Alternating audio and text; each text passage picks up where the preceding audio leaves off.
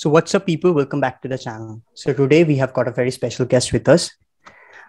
He's been a youth coach. He's been a goalkeeping coach. He's been an assistant coach. He's been the head of youth. He's been a manager. He's been a technical director. He's been a pundit, and now he's in educator for AIFF. We are talking about Pradhyum Reddy, sir. How are you, sir? Welcome to the channel, sir. I'm very well, Spandan. Thank you very much. Thanks for having me, guys. Looking forward to this. Sir, how are you actually? How are you and what you are doing currently? Because I just put out the list. I looked through LinkedIn and found that you have been doing these jobs over the years. So what are you currently doing actually? If you could tell our audience. Quite a bit of things, actually. It's obviously the off season now. So there's little bits and bobs that you can do to sort of keep yourself occupied and busy. The last thing you mentioned is one of the things that I'm involved in, which is coach education with the AIFF.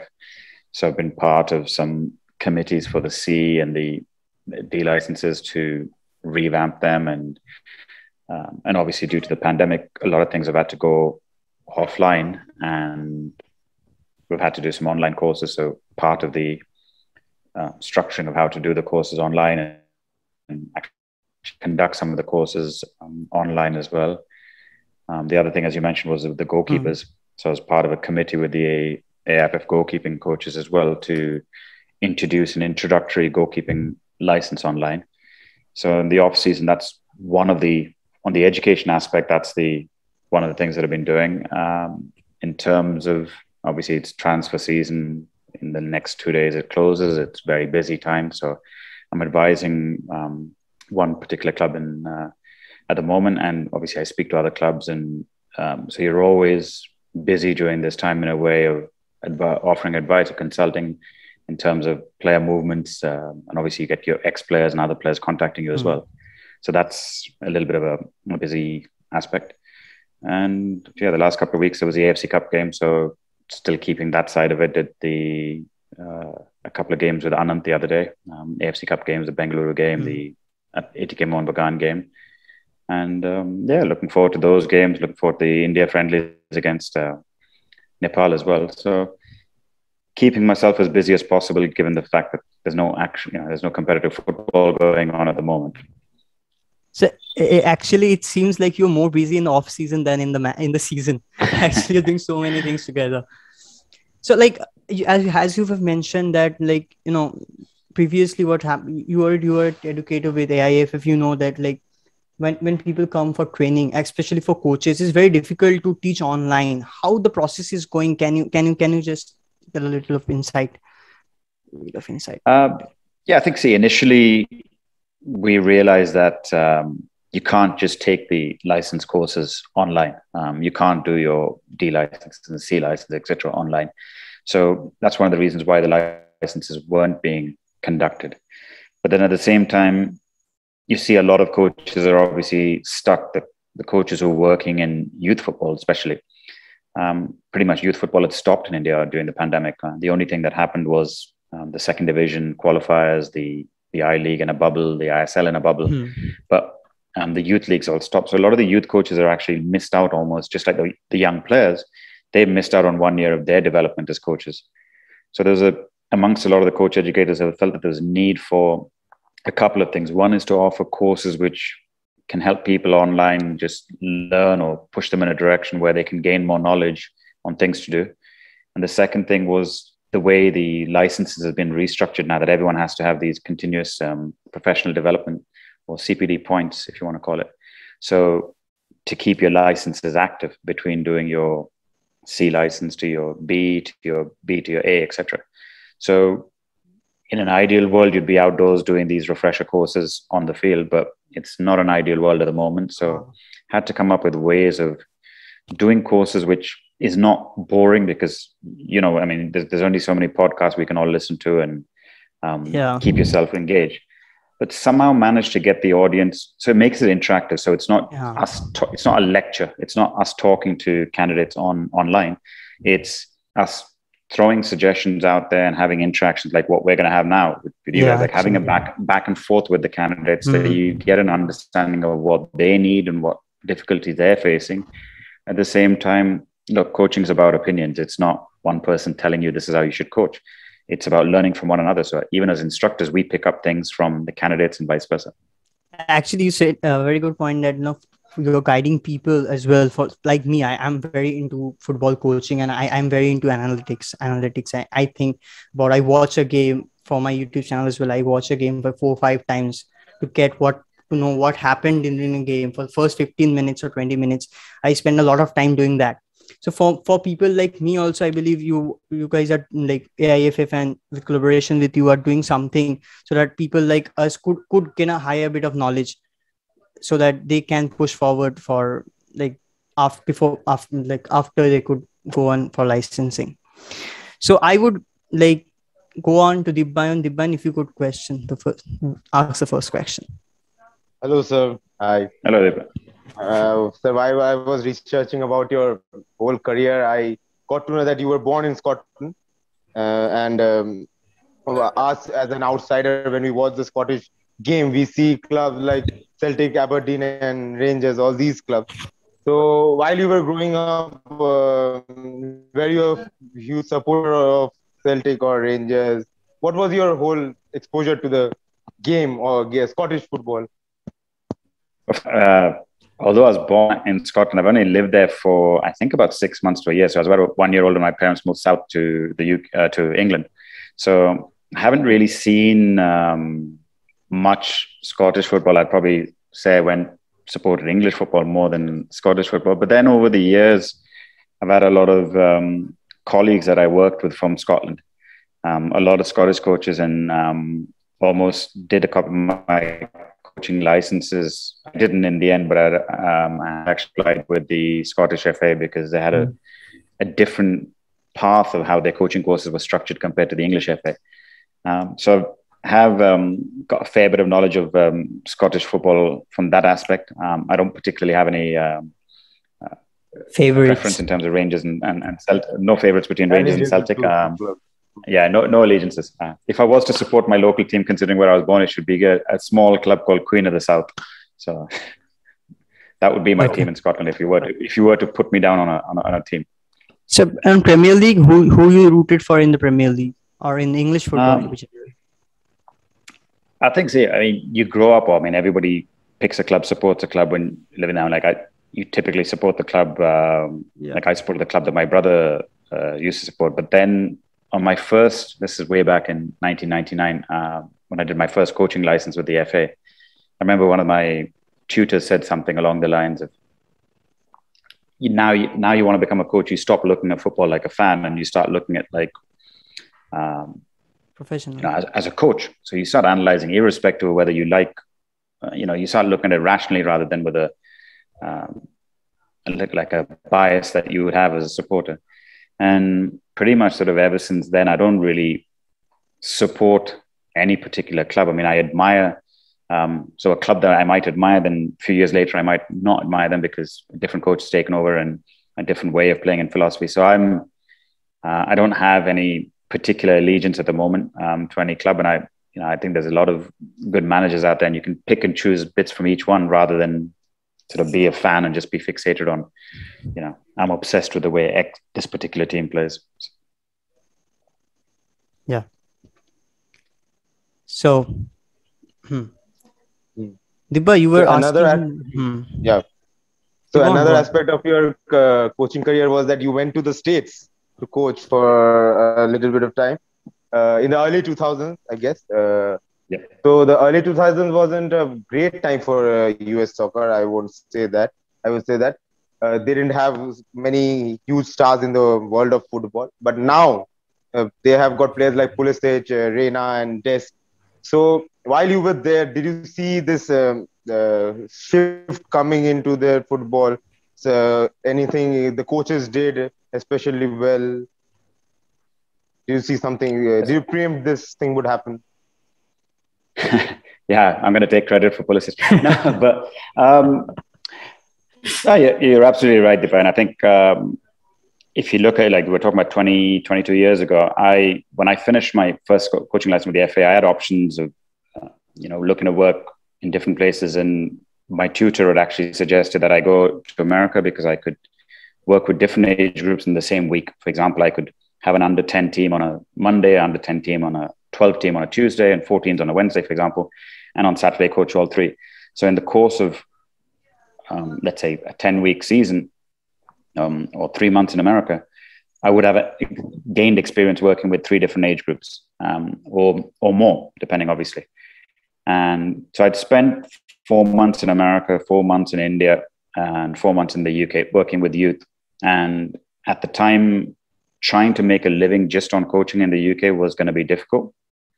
Trying to do it in India was even more difficult way back in 1999. And talking about coaching youth. And America was a logical step because, as you said, football wasn't, they didn't have the superstars, but it was very big at the youth level. They had a lot of participation, but they didn't have many qualified coaches. So which is perfect for people like ourselves from the UK, where we could go over there with our qualifications. Obviously, we speak the language, and we got to work. And the good thing about the American system was you didn't have to be an ex-player, which in England, especially in certain other countries, and a lot of other countries, where if you're not an ex-player, people don't look at you seriously as a coach. Whereas there, it was more of a merit-based system. So you could I started with some of the youngest kids. I coached 5-year-olds, and I've coached at assisted with academy teams. And if you impress, you work your way up, and the sky's the limit in terms of where you can end up based on your coaching ability. So it was a good 10 years that I had there. So and if I look at from 2000 when I first went out there to 2009 when I left the US, huge changes in terms of especially on the women's side of the game, which I coached as well. They're huge improvements. By then they were the best in the world, winning World Cups, winning Olympics. And to be fair, I think there was this period where there were actually we would get banter, obviously, from the kids and the people we'd work with, who would say the Americans are doing better than England, because there was a stage where I think America qualified for 3 quarterfinals, or went to the World Cup continuously and made the quarterfinals 3 World Cups in a row, and England hadn't. So I think you can see the effects of investing in youth football, and now it's showing rewards. I mean, Pulisic is just one example, but there's so many American players playing in Europe now, and so many. Before, it was primarily goalkeepers in the Premier League. You had the Casey Kellers, you had the Brad Friedels, and then Tim Howard. Tim Howard. Now only Zach, what's his name? The Manchester City second. Stefan is also from. But now you're getting outfield players as well. So it's not just goalkeepers. Yeah. So, sir, I would like to add a supplementary question to that. So, investing in youth football would be the way for India to prosper. Do you think youth football can make India prosper in this field, like America did in the 2000s? Do you think can we copy that structure from America and implement it in India? So I think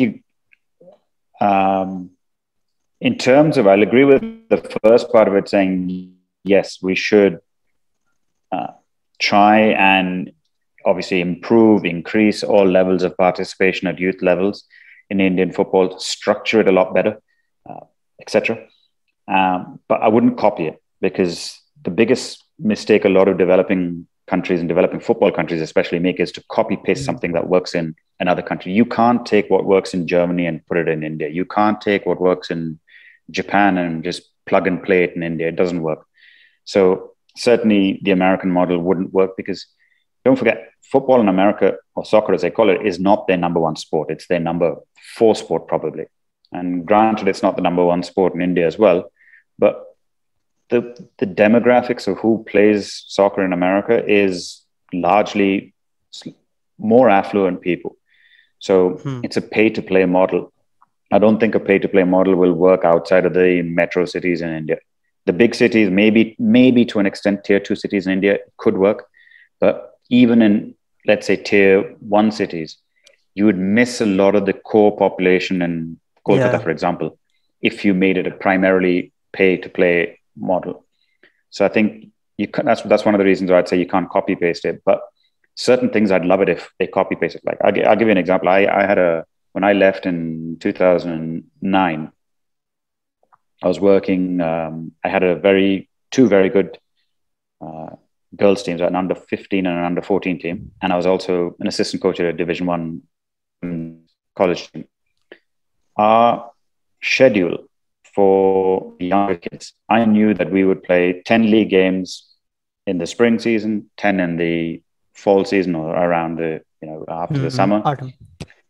And so there's 20 minimum league games plus cups. We'd have about 30 games. I knew which tournaments we were probably going to apply to at which time of the year and what we were going to do in the winter. And in terms of the college, I could tell you the fixtures for 2 years ahead of time. You come here in 2010 when I was at Shillong, Lajong, you know your team's going to take part in the second division of the I League. You don't know when it is. We found out it'll probably be in April. I joined in August. So the question then was, what do I do between August and April? And you don't know what you're doing month to month.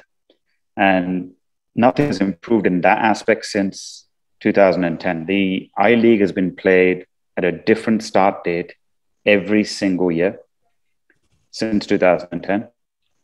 It's never been the same format. The format changes.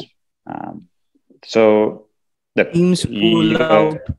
Yeah, you guys watch the Premier League. We can all look forward to and say, okay, August, first few weeks, Premier League's going to start. Yeah. Right. Spanish League's going to start on this day. You know when it's going to end. You know, Cup final is going to be in May. You know, it's going to be here. We don't know. So it's very, very difficult to plan whether you're a player, whether you're a coach, whether you're a club administrator, anything.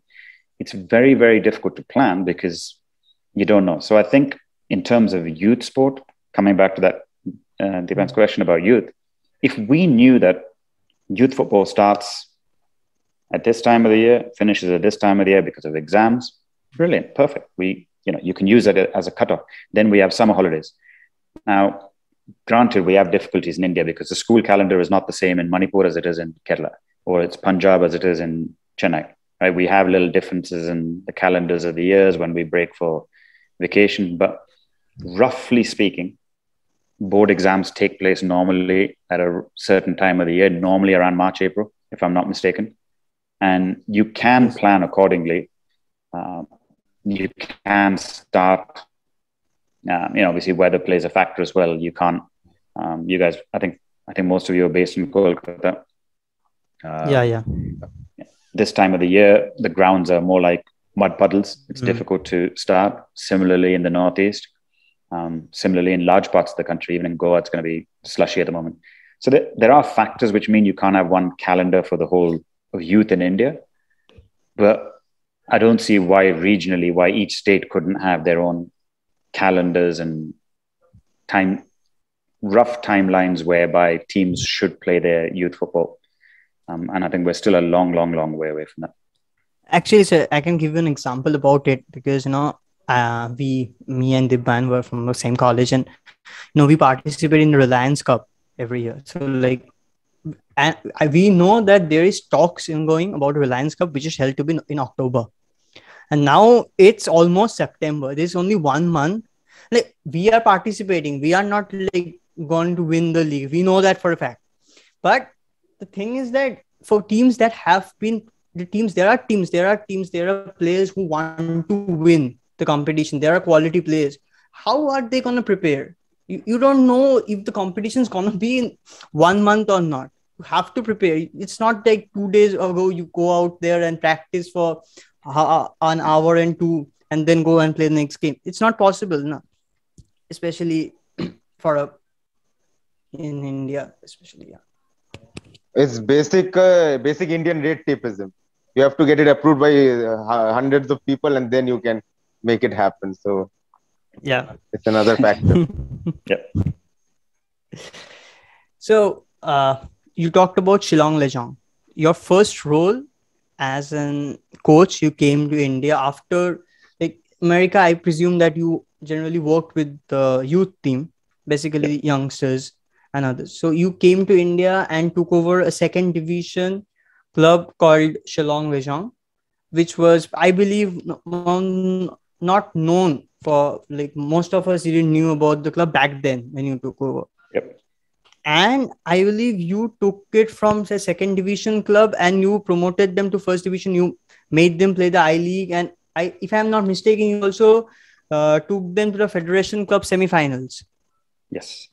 Yeah, I think look, the first year I was with the club was fantastic. I mean, it was my first ever professional club job, and you're absolutely right. My prior experiences primarily with the youth. I'd done some work with college as an assistant for 3 years in America, but in terms of professional men's teams, it was first role. And yeah, the first year was brilliant. We got to we won the second division.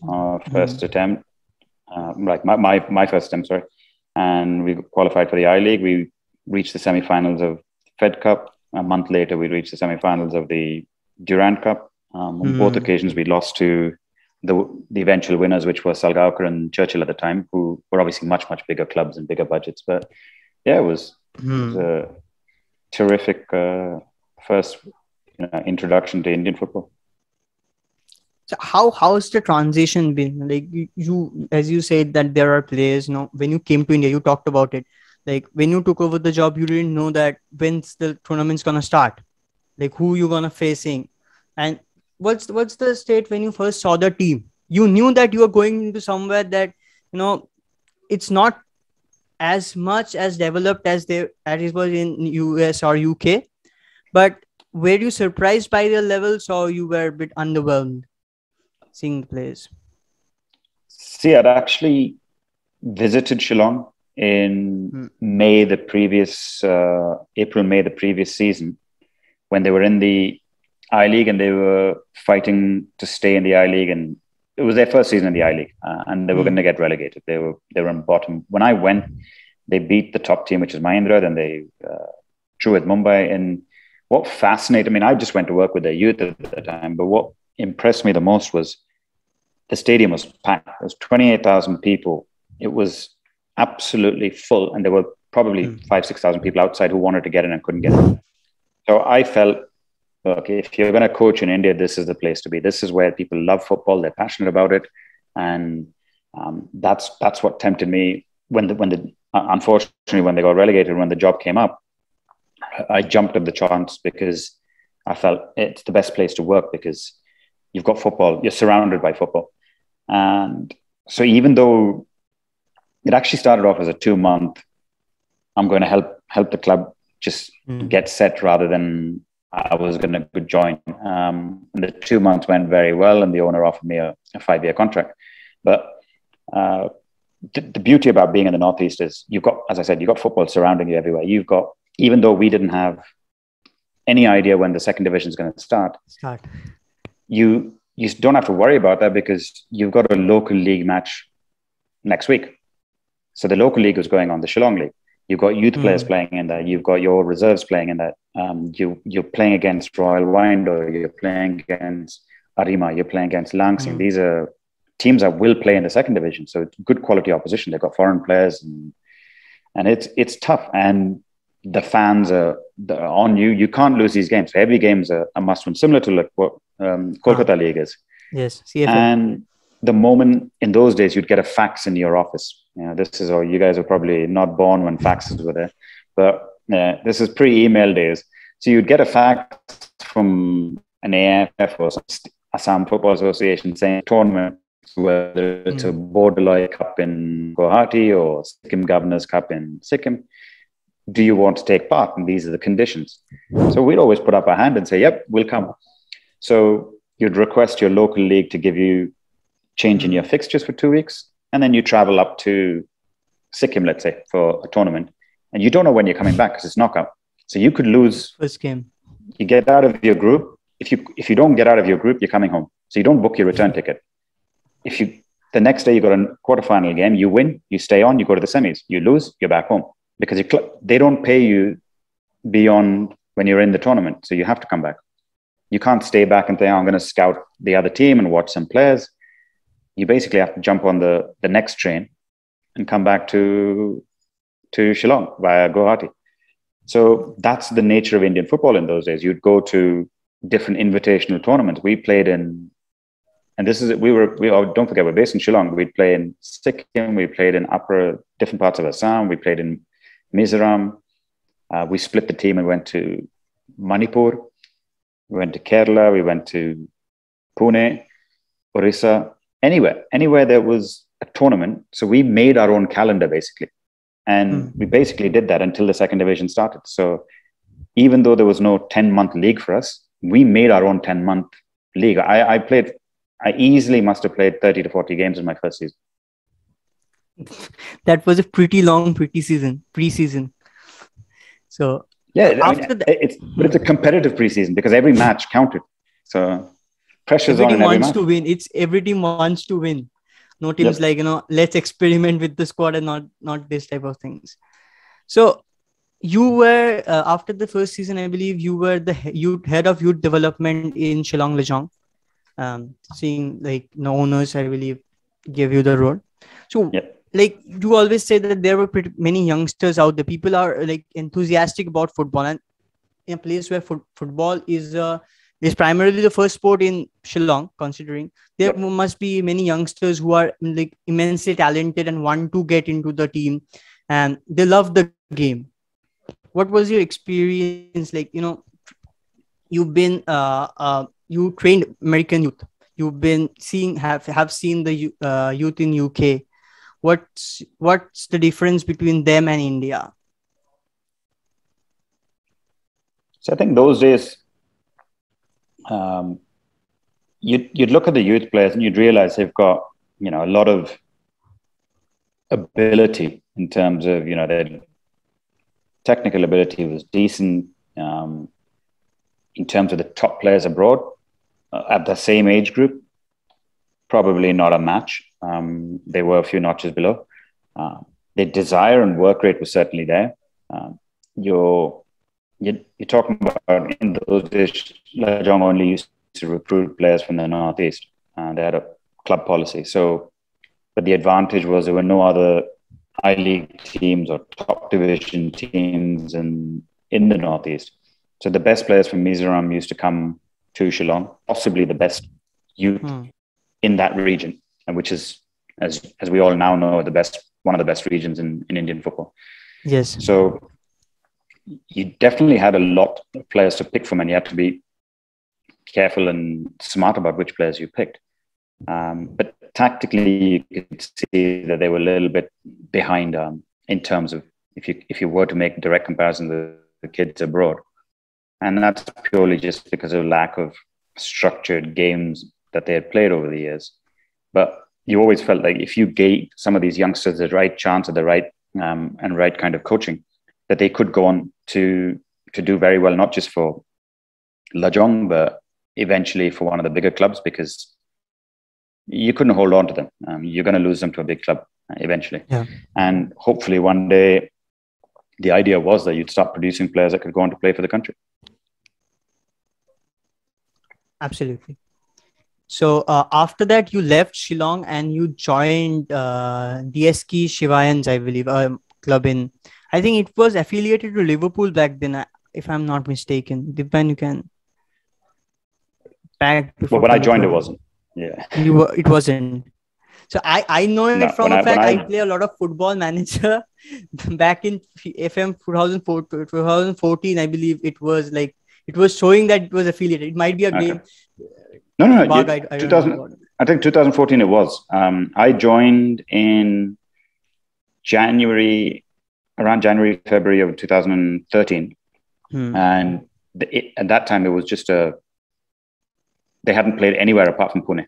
It was just a small Pune club that had ambitions with an ambitious owner to do more. So he contemplated going for this direct entry option into the I-League. And I suggested, if you're going to do it, you might as well play the second division and try and qualify. Because if you qualify, then you don't have to pay all that money. So why not? Let's just give it a go at qualifying. So unfortunately, they didn't have a strong enough local team to do it. So we recruited a couple of promising young players that were like Pile and Arrows had 30 odd players in those days, and just too many. And I spoke to the coach and I said, if you don't need all these 30, I'll take some of them. So I think I took about 10 players off of them. I spoke to Salgaoka, a couple of other clubs who had what you could say players that hadn't played much in the first half of the season. So by January, they were willing to loan them out So we picked up, smartly, we picked up some players from different clubs like that. And we competed in the second division. Unfortunately, we couldn't qualify. We only lost one game, but we didn't make it out of the group. So, yeah. So yeah, that was till Shivayans, and I believe Shubhankar will take it over. Hello, sir. Hello. So my question is that on 2013, it was confirmed that you had left DSK Shivayans and joined Bengaluru FC of the I-League as assistant coach. So what was your experience coaching this team? I think when I was at DSK, there was talk about obviously a new team coming in Bangalore. And so I went and met with the owners, had the interview, and I think everyone knows the story, but they were impressed with the plan that I had laid out for the Bengaluru FC.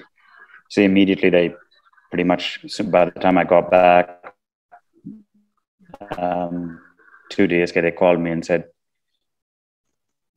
can you come back for the second day and then confirm me the job? And we got work immediately, because don't forget, a lot of the I-League teams were set. So any brand new team coming in, you had to pick players that weren't already signed with other clubs. So quite a few players from DSK actually came with me. The likes of Shankar, Keegan, Siam Hangal, quite a few, I think about 4 or 5 players came with me from DSK Shivajins. And once again, it was just a matter of picking players which some clubs had felt maybe weren't in their plans, or some clubs had felt this player's not good enough anymore, and we felt if we give him the right environment, we could improve him. And I think, as you know, the rest, as they say, with Bengaluru is history. Yeah. Actually, about Bengaluru, like it was your first time experiencing in Indian football about a club stage like Bengaluru, where you can't lose a game. In Shillong, there was, you can lose to East Bengal, Mohun Bagan, or big clubs. But with a club like Bengaluru, you can't lose to anyone. What was the pressure like? When it's okay, you can play good football in Lajong was pretty much like, you can play good football and people are happy with playing, however you're playing. But with Bengaluru, you don't care about playing. You have to win every game that there is. Well, funnily enough, Spandan, it wasn't like that in the beginning. When in the first season, nobody expected us to win the league. I'll give you an example. I mean, I think I've said this a couple of times before. We'd put the contracts and built incentives into the players' contracts in such a way that they were coming on a respectable base salary, but they had very good incentives. So you had win bonuses, you had clean sheet bonuses, you had goal bonuses, assist bonuses, and huge bonuses if you won the title. And I remember saying to one that you realize that if we win the league, it's going to cost the club a lot more than what the initial budget is. And the response to that was, trust me, if we win the league, the owners won't have any problem paying that. So nobody, from the coaching staff to players, certainly not like Sunil Chetri didn't believe at the time, and neither did the owners, neither did us. I'll admit I didn't, and none of us coaching staff. And anybody associated with the club felt we're going to be contenders, let alone win it. Nobody thought we'll finish top 3. Brand new club. For us, as long as we didn't finish bottom, because we couldn't get relegated directly. As long as we finished respectable mid-table, we'll build on that for the second season. That was the plan. What happened in the first season just exploded, both in terms of how well we played on the field, how well everyone at the club worked to get the fans in and then connect with the fans and build that fan base. So everything was just this, like a perfect storm. And then after that, I'll agree to your point. Then the second season onwards, expectations go through the roof. Then all of a sudden, losing home and away to East Bengal is considered, not a good thing. But reality is, you're a one-year-old club. You're losing to 100-year-old club. 100-year club. There's no shame in there's no shame in that whatsoever. And they were a very strong team, and they're always contenders for the league. But such was the change in expectations, and that's what happens in football. You start winning, and then people change Perspective, about. So, Omkar, sir, you said the name of Sunil Chhetri. How was it like working with him? With Sunil Chhetri and all the big names. So yes, look, it's no, footballers are footballers, right? So as coaches, you don't treat them as big name or anyone else. First game of the season, Sunil Chhetri was on the bench, right? And I think as coaching staff, I would treat Sunil the exact same way as I would treat a 19-year-old in the squad. And I think initially he was probably surprised by that he, there wasn't that culture at Bengaluru at the time where we didn't give that respect to, oh, he's a senior player, he's this, he's that. Everyone was treated the same. You work hard, you're in the squad, you don't work hard. We used to have players used to vote at the end of training the day before match day, and whoever was the worst player had to wear we had a yellow bib, like a pink bib kind of thing. And you had to wear it on the bus, you had to wear it to the game, and some days he ended up having to wear it because the players vote. So I think, but that's what made the club stronger. That's what made him a better player. And if you look at his performances since 2013, he's gone on to become an even better player. Absolutely. I mean, you like Bengaluru instincted that no one is irreplaceable in the squad kind of attitude, which was previously missing in Indian football, to be very specific.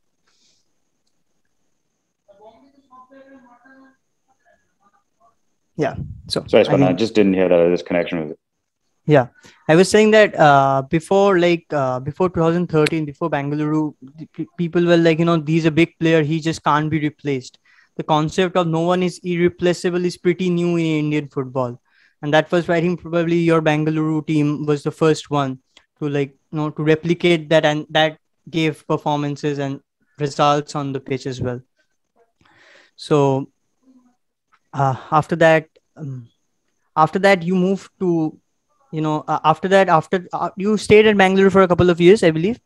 Till 2016, I believe you stayed in Bengaluru, 3 years, yeah. And then you moved to Pune City as an assistant coach. And that was your first time experience in ISL. So ISL and I-League, and ISL was formed like 2-3 years ago, I believe. 2 years, yep. 3 years ago, I believe. 2014 it was formed. So that was, I think, the third or fourth season of ISL. And you went to Pune City. What was experience in ISL? Because,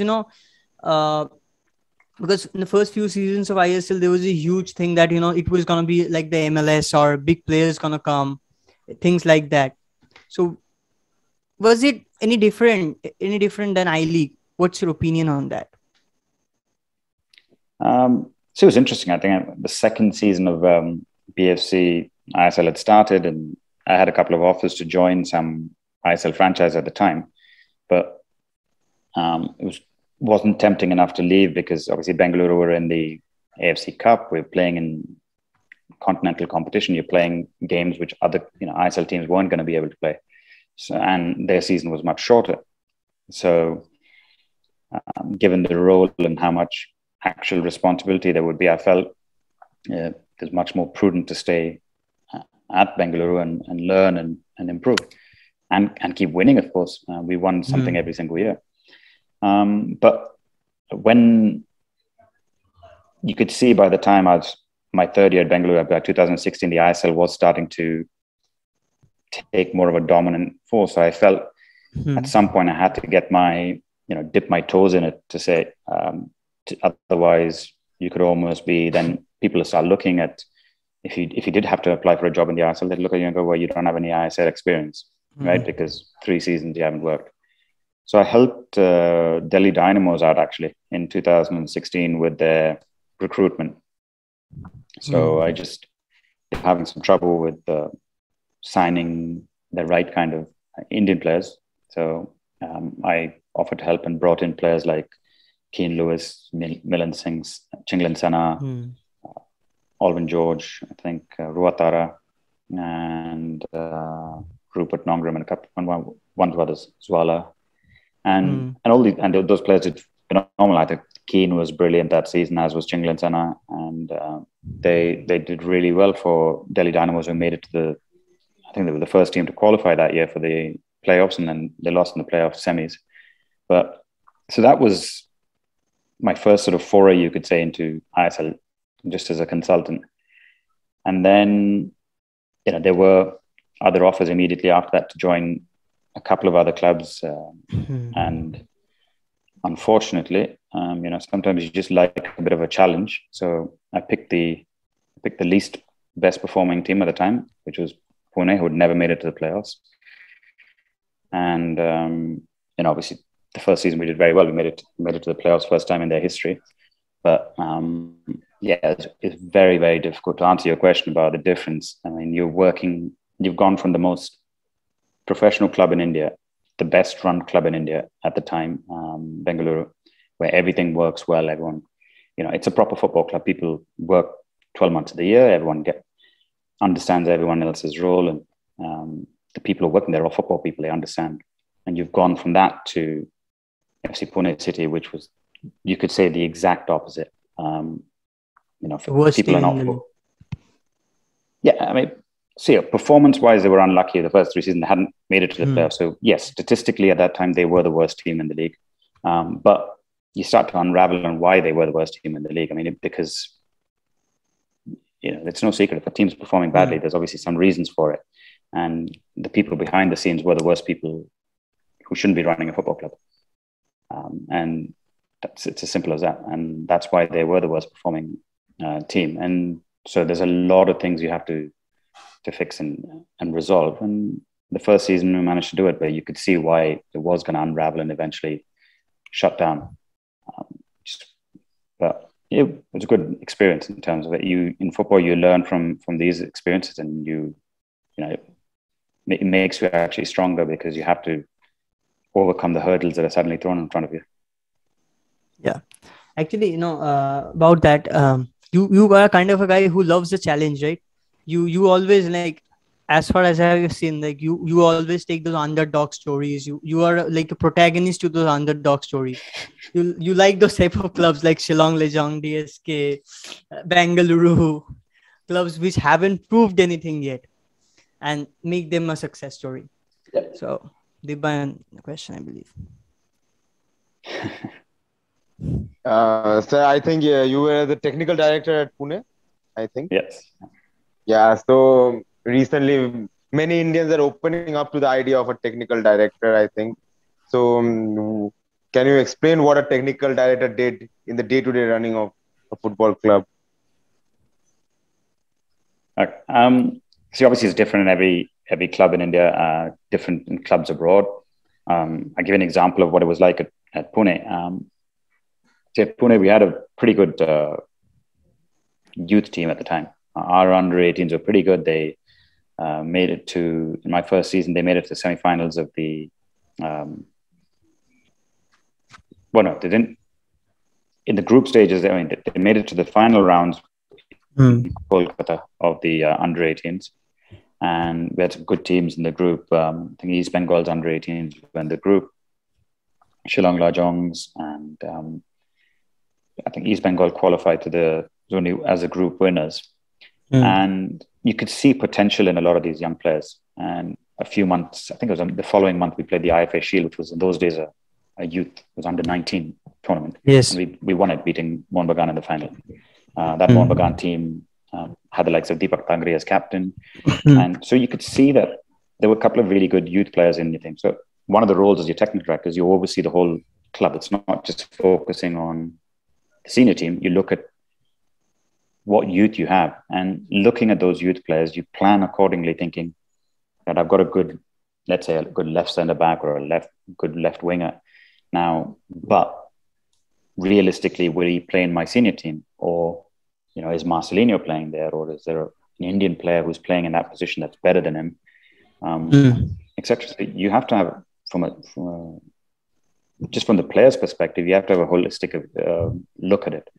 And it's easy to say, okay, Sebastian, who was our right back in the youth team, is not good enough for the senior team at the moment. But you don't want to just dismiss him because you've got, let's say, Asata Golu is a potential national team player and somebody else we had at right back. So you got to look at the players' overall development as well. So you, for example, with some of those younger players, we felt, let's loan them out to the I-League, let them get game time, let them get experience. So we actually loaned out about 11 to 12 players that season, in my first season, which was unheard of. No one in those days, you wouldn't hear of ISL teams loaning players to. We actually put one of our own players in the draft, and he was picked up by FC Goa, Yasir. So Yasir development happened by him going to FC Goa and playing the Goa Pro League, because Goa Pro League, you get a full season. He got to train with the senior team. If he had stayed in Pune, there's no Pune, the Pune Super Division. I'm sure you guys can compete in it and win it. It's not a very high standard, right? Even at my age, I can still play in it, I'm sure. So you have to think about how will you get the best out of it. So even though sometimes you let the player go somewhere, you see it abroad, obviously, top clubs do it. They loan their players out to get more game time and experience and bring them back. So we did that. We had some players, Gaurav Bora and a couple of other boys went to Chennai City FC. They won the I-League with them, gained valuable experience. Some went to Niroka, some went to Kokulam. So that's one of the aspects of the technical director, to oversee your players' development of your, especially your youth, because that's one of your only assets in an Indian football club is your youth players. Then the other aspects of things like helping planning, like from a budget point of view. In those days, there was a draft in the ISL. So the whole strategizing about how you pick the Indian players in the draft, which ones, how much, valuations, etc. That was one of the roles. That's actually I find that pretty easy aspect, obviously, because that's something when you're normally working with a first team, recruitment is something that you pay a lot of attention to. I did that at Lajong and DSK and PFC. The other aspect is a lot of ISL clubs weren't thinking long term. They weren't thinking full season. They would just think for the 4 months that the ISL was. So to give you an example, like pre-season in those days, in the first 3 seasons of ISL, every single club went abroad for pre-season. Yes. They'd go to Spain, some would go to Thailand, some would go to the Middle East, some would go wherever. South Africa and this. So all sorts of Brazil, everywhere. So to give an example of Pune, they'd been to Italy, Fiorentina, didn't make the playoffs. Been to Spain, didn't make the playoffs. Had been to Turkey in the season 2, top facilities, one of the top facilities where they went there, didn't make the playoffs. So I posed the question, why don't we do preseason in India?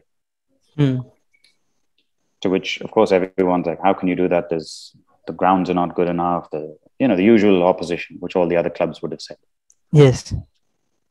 Well, the answer to that was, our ground is good. We had our own training ground. So you can't use that excuse. Our ground is good enough. Well, who will we play against? We'll play against teams in India. We'll play East Bengal. We'll play Mohun Bagan. We'll play a team from the Northeast. We'll play a Goa Pro, Salgaonkar or a Sporting Goa or somebody.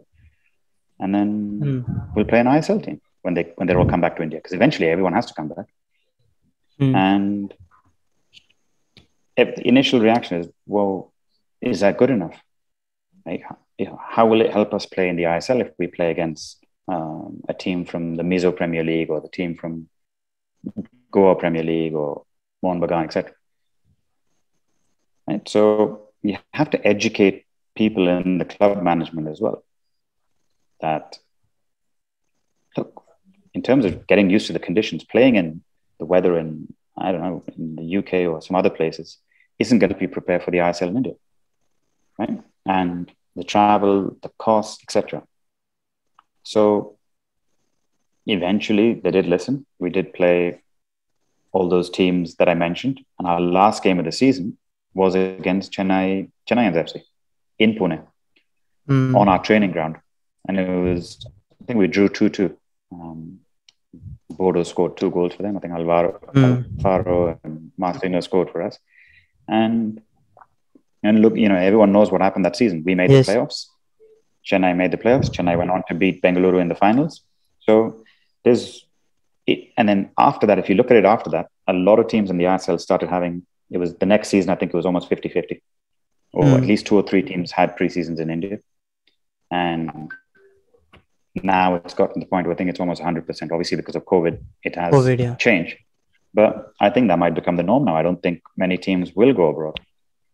So these are just aspects that, like I said, but there's so many you could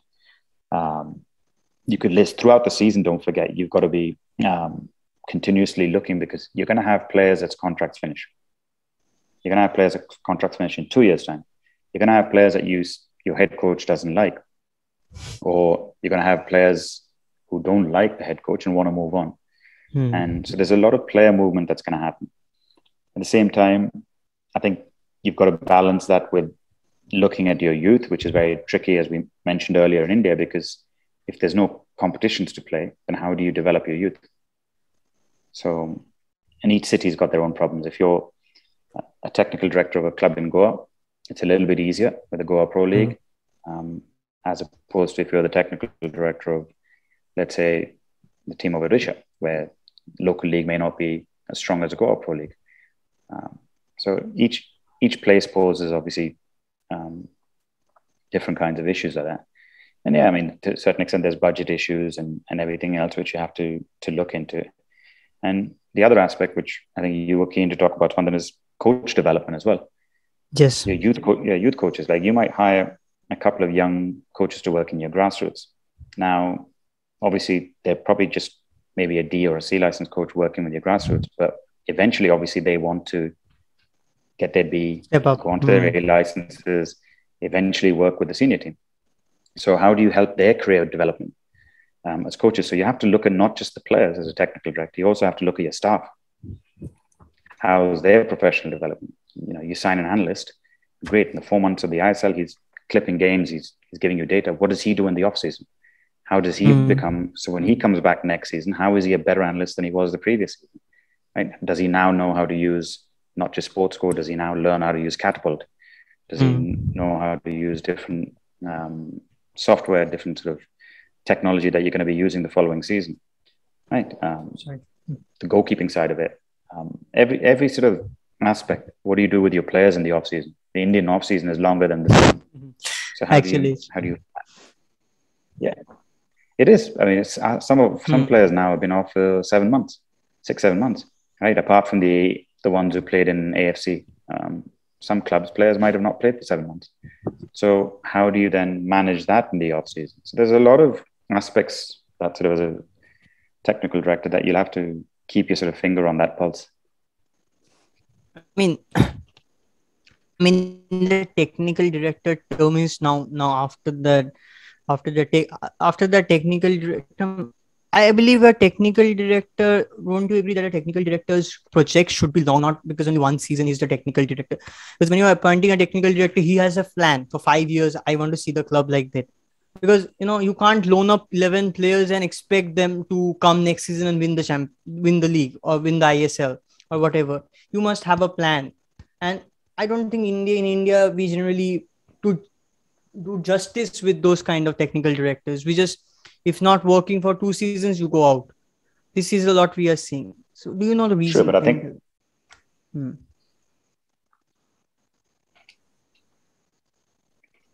So I think people in the past, as you mentioned, it's a new role. People weren't aware of whether there was a need for it because club officials used to say, I can do this or I'll handle that. They didn't want to hire somebody to do it. But when you start seeing clubs being successful, like I think if you look at Bengaluru, Mandar has been there for now coming close to, he's part-time in the beginning, but now he's obviously full-time and it's more than 7 years now. 8 years, more than 8 years now. 7 full-time, I'd say. I think Ravi, who's been at FC Goa, has been there for more than 4 years. If you look at Sanjoy Sen's been at ATK Mohun Bagan for more than a couple of years. I think 2 years. But obviously he's been associated with Mohun Bagan before that. So he knows the area and everything. He knows the club. I think Shabir Pasha has been involved for more than 4 or 5 years now at Chennai's. So if you look at the clubs I've mentioned, those are the most successful clubs at the moment in the ISL. So it's no surprise that if you hire people and you keep them for long run, you will get success. So I think people are seeing that now and realizing the importance of having that stability, because as you said, coaches will change every year, players will change. And then that's not just Indian football, that's anywhere in the world. Even in the top, the Premier League, coaches do move on, right? Even successful clubs. It's not the old way of like saying, oh, Ferguson there 25 years, Wenger there for so many years and you'll be successful. It's changed. Chelsea changes their manager every couple of seasons, but they still keep winning, right? So they're starting to realize, I think clubs are starting to realize that now and planning for a little bit better for the long term. So I think it steps in the right direction. It's true. Digban, I think you had a question about transfer window, which you can enlighten. Yeah, this transfer window has been quite dramatic. Means Messi going this way, Ronaldo now going this way. Mbappe's deal, will it happen? Won't it happen? So I wanted to ask, how's the Indian transfer window compared to the European transfer window? Us as football fans, we are more interested about the European transfer window. But I wanted to know back home, what is the thing? What happens? Is there a Fabrizio Romano in the Indian transfer scene? I want to know that as well. I actually think the Indian transfer market is more exciting for me, obviously, because I work in it. So it's great keeping tabs on what's happening, who's moving, the rumors. I think it's great nowadays that there's a lot of young fans who interact, whether it's on Twitter, Instagram. So you'll find out from different places. Obviously, some is true, some is rubbish. But I think that clearly the Fabrizio Romano of Indian football is Marcus Mergilo. Yes. I think Marcus, you follow Marcus on Twitter, you'll have an idea, and he's very well connected with his sources, and you'll get an idea of who's going to which club and who's not going to which club. And 9 times out of 10 he's correct. So it's exciting, and I think it's exciting times to be in Indian football. Like 10 years ago, there wasn't this buzz about who's going where or player announcements by a club. It's it's a player goes somewhere, people are okay. Whereas now there's a proper build up to it. There's social media behind it. There's videos, etc. So I think it's healthy for the ecosystem. And there's about 48 hours to go now. And there's 48 hours to go now in the window. So you'll see some interesting moves as well in the Indian football as well in the next two days. I hope East Bengal could complete his team. I just hope so that we can put up a team in the CFL. So, I just read some rumor just now that Daniel Sturridge might be going to East Bengal. So if that happens, then I would be preferring Sturridge So shirts. My friend out here is a Mohun Bagan fan. He's a Liverpool fan as well, so he might be a little disappointed. That would be a nightmare. I think that would be a nightmare. It's just a rumor at the moment. So I just read that rumor somewhere. Yeah. So about that.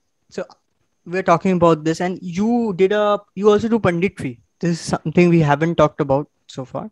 You also do punditry, and you did a punditry in like ISL, I believe you did punditry. And how was the experience like? Doing punditry.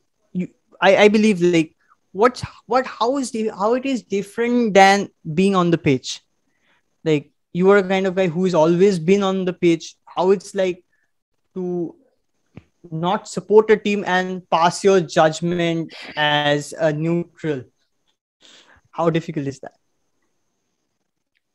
I think some of it's actually quite similar to what you do as a coach in a club, because so you do your homework before you play any team. So if I was at Bengaluru and we're playing Kerala Blasters the next week, you're going to watch the last 3 to 5 games of Kerala Blasters. You'll watch with your analysts, with your coaching staff. You'll look at the way Kerala defends, the way Kerala attack, the way they transition, the way they set pieces. So you would do a detailed study on them. You will pass on that information to your players during video sessions. You'll do at very least, you'll do 2 video sessions with your players during that build up to that game. And at that time, most of the time, in most of the clubs I've been, whether it's at Bengaluru, whether it's Pune, I've stood up with a projector and a PowerPoint presentation and gone through the strengths and weaknesses of the opponent, as well as what we need to do as a team to beat them. So some of that work, obviously, you do on the ground. So getting up and speaking about it as a pundit on TV is pretty much the same. The only big difference is time, obviously, and obviously the TV aspect of it, but that you get used to. I think the trickier part with TV is you actually have to analyze both teams in terms of you've got to do double the homework. So in a normal week in football club, you prepare for your opponent, then you prepare for the next opponent. Whereas when you're doing TV, you're preparing for two teams every time you're going on air, because you have to talk about both, know the strengths and weaknesses of both. So there's a little bit more homework, prep work, you can say, but there's less. You don't have to do it on the ground. There's pressure. That aspect, less pressure.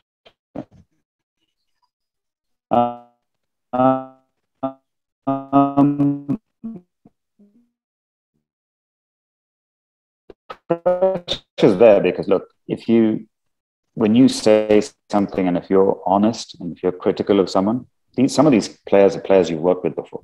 Some of these players are players you're going to work with and they're friends of yours. Some of these are coaches you coach against. So you obviously want to be as honest as possible, but at the same time, you don't want to be just digging people out for the sake of digging people out and putting them on the spot, because we've all been there, and it's not nice to have somebody pointing out your mistakes week in, week out, and amplifying it. So that's something you've just got to be a little bit sort of cautious about.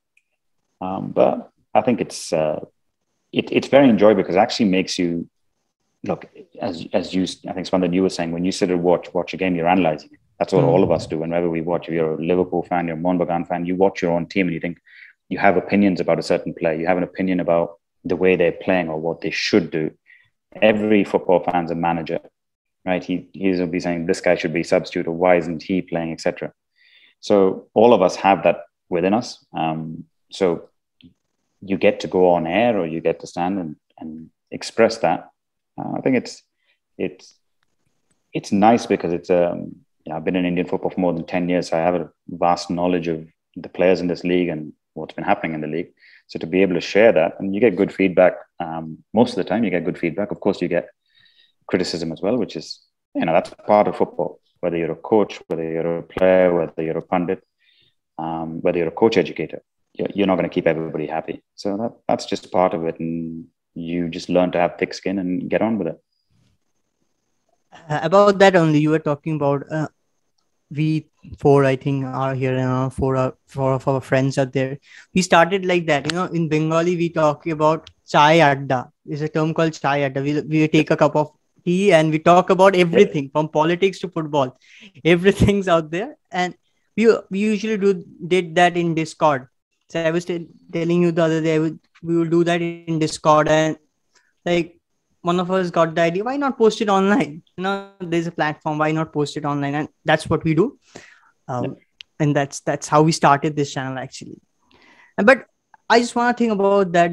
Like you told that some of the players you have coached, like it doesn't happen that if someone sees the video and you were criticizing him, he calls you up like, coach, what you were telling me, I wasn't good or something like that.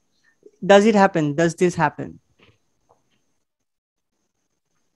Yeah, it actually surprisingly it does. I mean, like a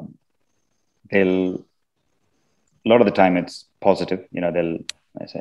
They'll text you and say, "Can I have a word?" Or they may ask you, "But you mentioned about I'm not doing X or Y properly. Can you elaborate?" And that's always good. You're there to help players out, or sometimes you'll see something because when you're preparing for games, you start to notice certain things, and you might say it in the pre-match. They're not watching it because they're preparing for the game, or it might be one of the players who's not playing and he's messaging you saying, "Completely agree with you," or this, that, and the other. So that's why I said it's never personal. You're always doing it it's an observation that you make. It's an opinion. Football's about opinions. You're not always right. I haven't had it yet where players have messaged me because they disagree with me or say, "Can't believe you said that."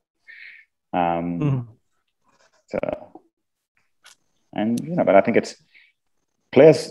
I've had a lot of players, including some of the national team players, message and just saying, even when it's been critical, appreciate it because at least you're being honest.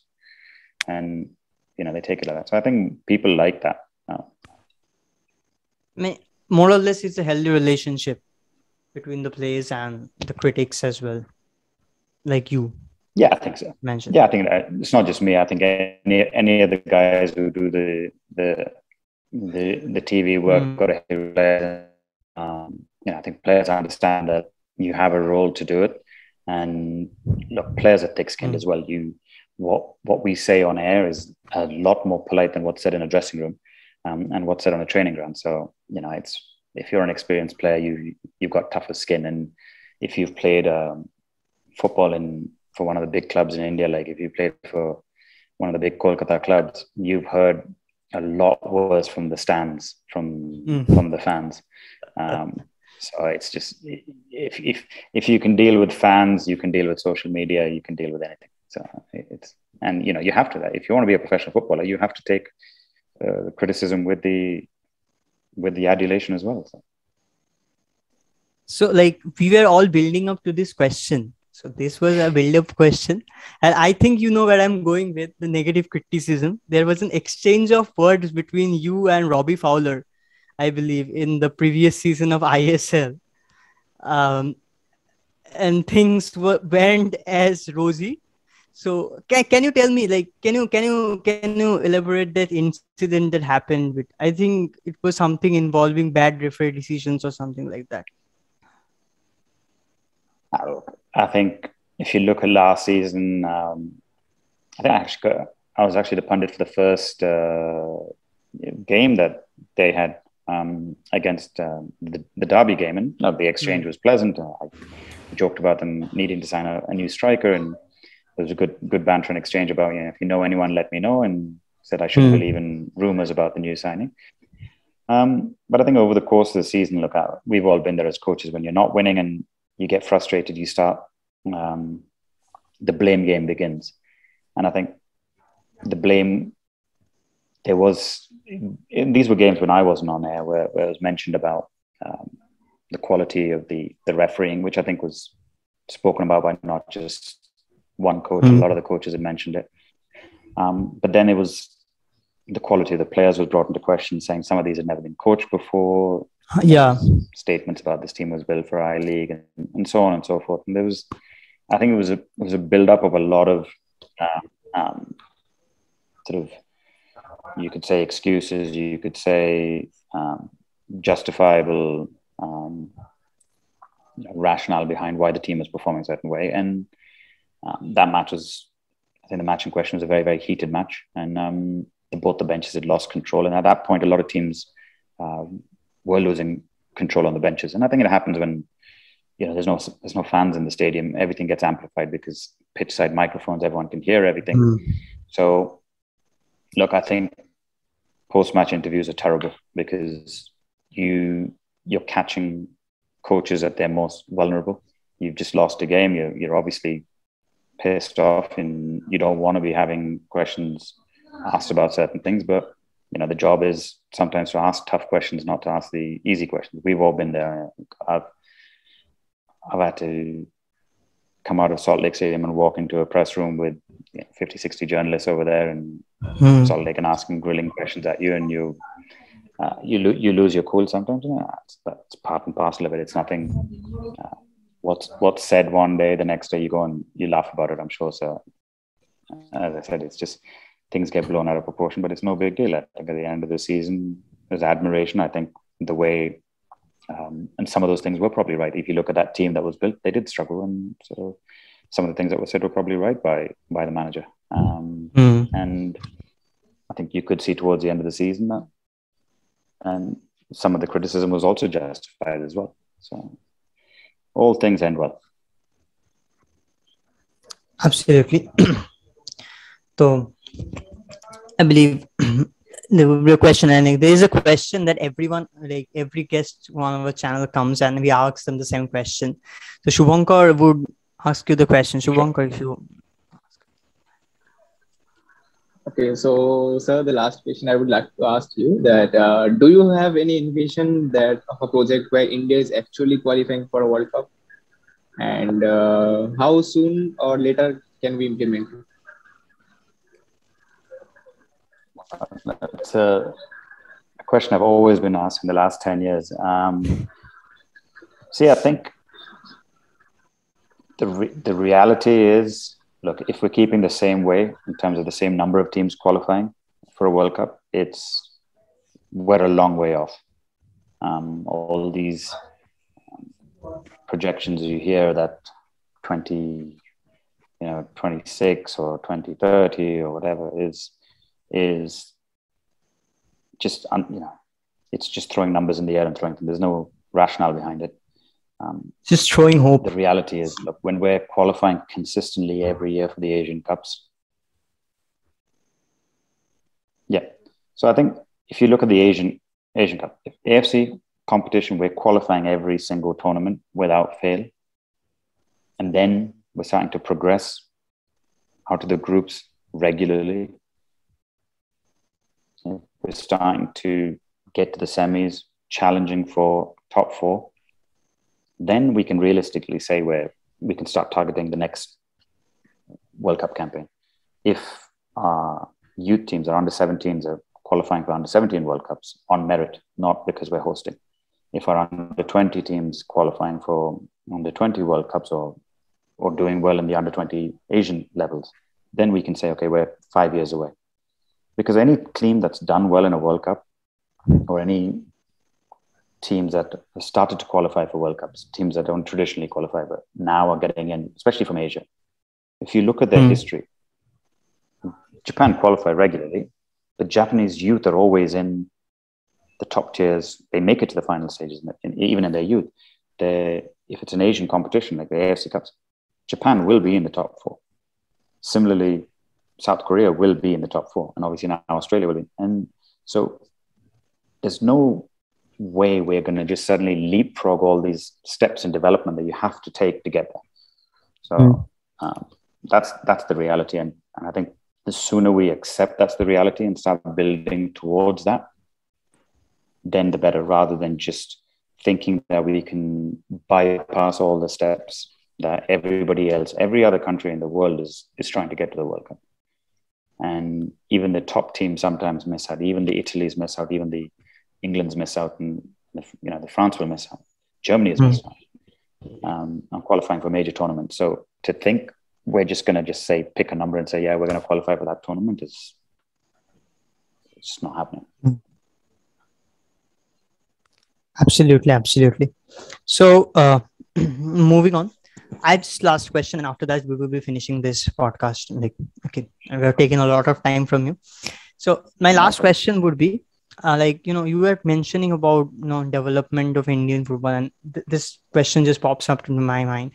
So like you were telling that India is far off, because when we have seen Indian football and we expect when we see Indian football and people are there and हम बोलते हैं कि चाय अड्डा में people will talk about why India isn't playing like Spain, or why he isn't playing possession football, or this and that.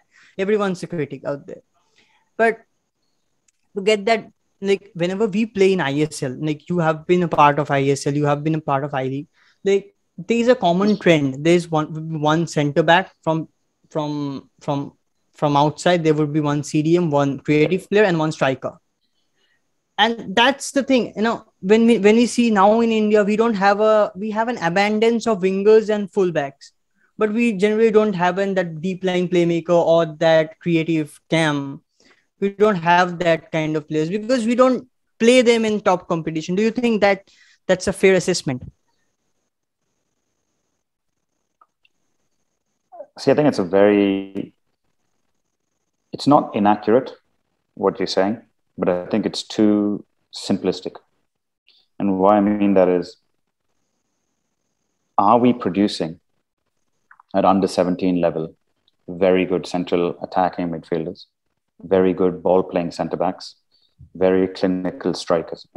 And so look at an under 17 AFC competition or a SAF competition. are we dominating those competitions with players who are dominating in the positions that you mentioned? I don't think so. At under 19 level, AFC under 19, do we have the best, when they do the rankings of it, will scouts from foreign countries be looking at our under 19 defensive midfielders or centre backs, etc.? I don't think so. So at the under 19 levels, there is no foreign centre back. There is no foreign centre attack midfielder or number 9. So why then are we not? Your argument makes sense for beyond the senior team level, that somebody is in that position, but it doesn't make sense for before that level. So it almost always falls back to, I think you guys had a chat with Ranjit last week, and I'm sure he mentioned as well, is, look, we don't play enough games at the youth level. When our teams are playing, if our under 12s are playing 40 games a season, like I was saying earlier, when I coached in America, 40 games is easy for me with one particular youth team. So you think about it, those kids play 40 games from the age of 12 to 18, 7 years, 250 games. Our players don't play more than 50 games, competitive games. So you're so far behind the players abroad. So by the time you come to the senior team level, the reason you go and recruit a foreign attacking midfielder is because you don't have somebody who can do it as well as somebody who's struggling to do it abroad. Don't forget, there's another player we're getting a player that's probably from the second or third tier from abroad, right?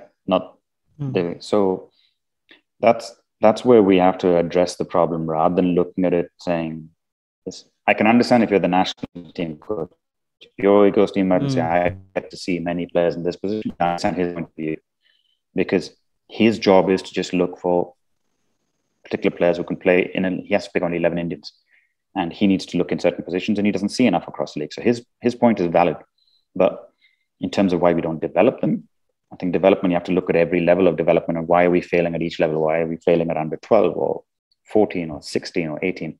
And at each step, you got to look at, are we doing the things properly? And I think that's where the reality is, we're failing at every single step. And so it's an easy deflection to just blame.